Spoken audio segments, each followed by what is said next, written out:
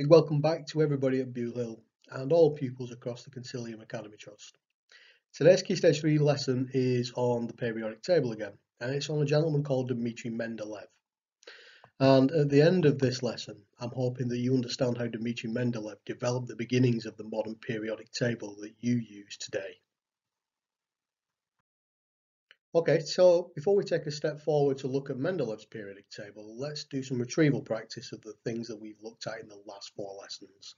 So 2 simple questions for you. If you pause the video now, attempt the questions on paper, and then we'll check our answers. How'd you get on? NH4NO3 is a compound, but I'm asking you to describe it in terms of atoms and elements.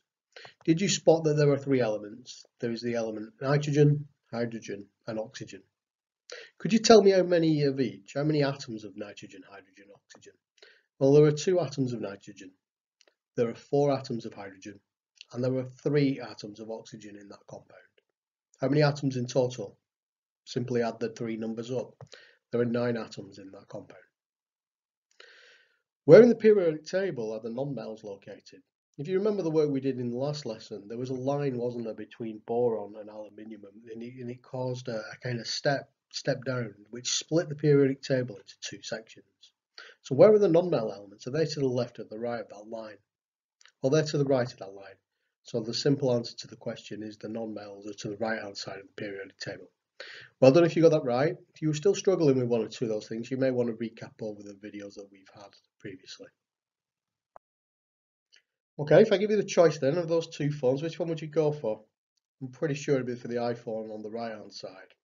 Your parents probably had to make do with the one on the left when they first got a mobile phone, the Nokia. But if they hadn't have had that Nokia, and if scientists and technicians and engineers hadn't have built that Nokia, they wouldn't have been able to develop the technology that we could now use in the iPhone. For things to improve, scientists need to learn from one another. They need to develop ideas, and that's exactly what happened with the periodic table.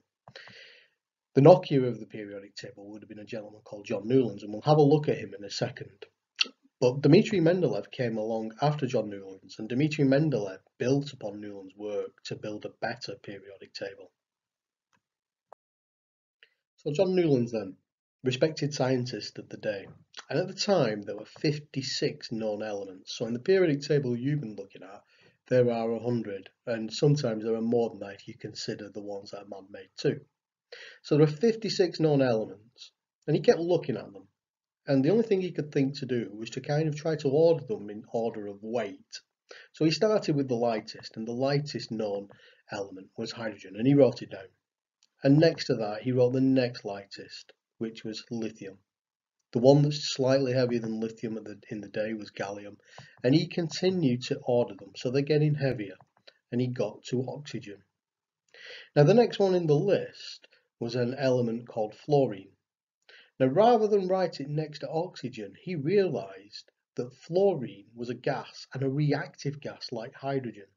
So what he did is he wrote it underneath hydrogen, and he started to build the first group. He then continued and he put them in order, and I'll very quickly put part of the table that he put together on the screen. So what did he get right?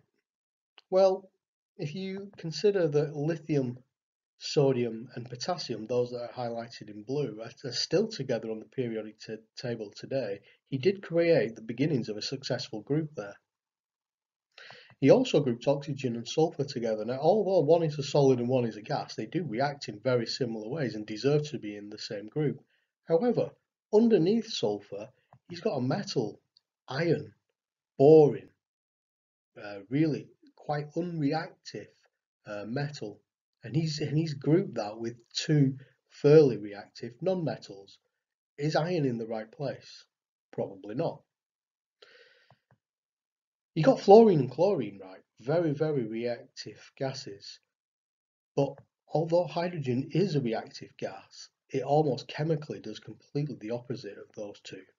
So he got some things right, but there were many, many, many problems, and problems needed solutions. And John Newlands couldn't give those solutions, and that's where Dimitri Mendeleev came in. So there was problems with John Newlands' table, But Dimitri Mendeleev had solutions to those problems. He actually did exactly the same thing as John Newlands. He took a piece of paper, he wrote down the name of the element, and he wrote how heavy it was on it, and he listed them in order of weight. But what he did is, if you look at the example on the screen at the moment, you've got Cu, which has a weight of 63, Zn, which has a weight of 65, and back in 1869, the one that would have come next would have been AS on 75. And what John Newlands would have done is he would have put AS next to Zn and underneath AL. Well, AS and AL don't deserve to be in the same group. They don't have the same properties. The big breakthrough was that Dimitri Mendeleev realized that there must be gaps in the table, gaps for those elements that hadn't yet been discovered. So next to Zn and underneath Al, he realized there must be another element. We just not discovered it yet. So he left a gap. And what he did was even better than leaving gaps, is he made predictions about what that element would be like. So you can see that he actually said that it will have a weight of 68. And on the card, even though it doesn't show on the screen, he would write down how he would expect it to behave. And he did that across the periodic table. And surely, and obviously in years to come, slowly but surely, those elements were discovered. And in virtually all cases, Dimitri Mendeleev was correct. So he left gaps and he made predictions. Very, very clever man. How clever is Dimitri Mendeleev? He realized that not all the elements had been discovered, and he laid out the table and left gaps for those elements. And in those gaps, he made predictions about what those elements would be like. Fantastic genius of a man. So what we'd like you to do now is produce a piece of writing for us. And that piece of writing is going to, if it's done really well, could include the 9 words below. You may not be able to use all 9 words, and that I don't want you to worry about. You use as many of those words as you can. Okay? So, produce the piece of writing and then email it to your science teacher. Okay, if the answer to the question was red, well, the question could be what colour means stop on traffic lights. It could be what colour kit do Man United wear. The answer to this question is Mendeleev, and what I would like you to do is write me the question. Email it to your teacher or share it with us on Instagram on the Buell Hill Science Instagram page. Hope you found today's lesson useful. Take care, everybody.